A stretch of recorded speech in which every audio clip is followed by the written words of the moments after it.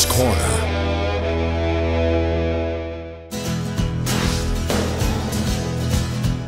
In other episodes, I've discussed the basic swing for pitching balls onto greens. Now I want to talk to you about using a lob wedge to hit a high, soft, quick-stopping shot.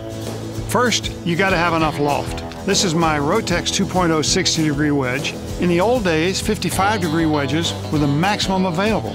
Turns out now most pros worldwide use a lob wedge, and it's one of their favorite wedges. Once you get your L wedge, take the same swing as your standard pitching. Put the ball in the center of your stance, take a short backswing, and accelerate through the shot. High, soft, lots of backspin, stops quick. It's just a little bit past horizontal, and I'm talking about the shaft. And I try to take my finish through to vertical. Look. And for longer shots, increase the length of both sides of your swing, but always keep the backswing shorter than the follow-through. We want you to accelerate through impact. And you'll get high, soft shots with lots of backspin. And that's it. You don't need to do anything fancy. Just use a wedge with enough loft and take a standard pitching swing.